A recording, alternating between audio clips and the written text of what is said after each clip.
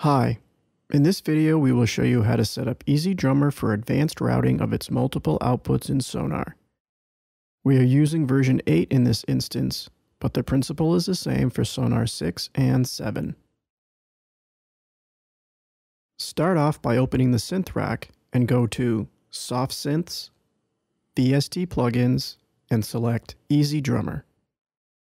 In the Options dialog, make sure that MIDI source, as well as all synth audio outputs stereo are checked.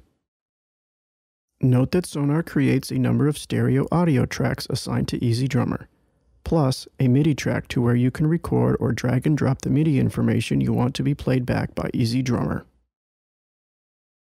By default, all EZdrummer sounds are routed to the plugin's first stereo output. Let's send each kit piece, or more exactly, each microphone present in the studio during the recording session, to its own track. Bring up the plugin interface and access the Mixer window. Click on one of the fader output tracks and select the multi-channel entry from the drop-down menu. This preset automatically assigns the microphones to separate outputs for optimal interoperability with expansion packs, so we recommend using it whenever possible, at least as a starting point. You can, however, change the track's individual assignments as you wish by selecting one of the available output options for the plugin. Now, let's check that everything is set up as intended.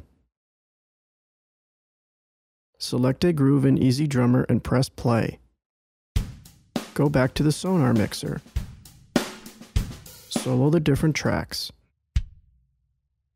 As you can hear, the EZdrummer outputs are now routed to separate tracks.